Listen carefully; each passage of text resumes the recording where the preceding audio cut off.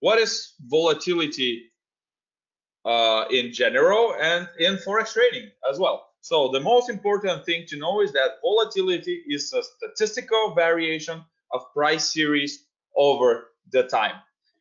The other thing that you need to know is that volatility could be applied to any asset that could be measured in price. So any asset that could be measured in price, statistical variation of price. What does this mean? It means that volatility measures the size of the price changes related to a specific certain asset over a specific time period. So volatility is being measured by standard deviations,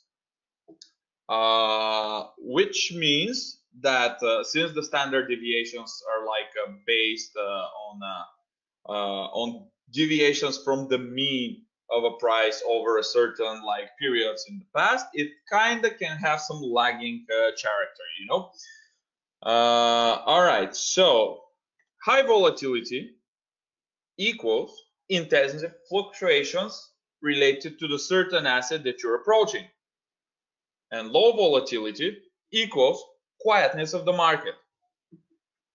When the volatility is high, for example, you're looking at a standard Forex trading chart. When the volatility is high, this means that price, opens at a certain, level and then closes relatively away from that level, creating big bars. These bars could be bearish, bullish. This doesn't matter for volatility because volatility measures intensiveness of the price action, and eventually this is visualized on your chart by the candles you're looking for.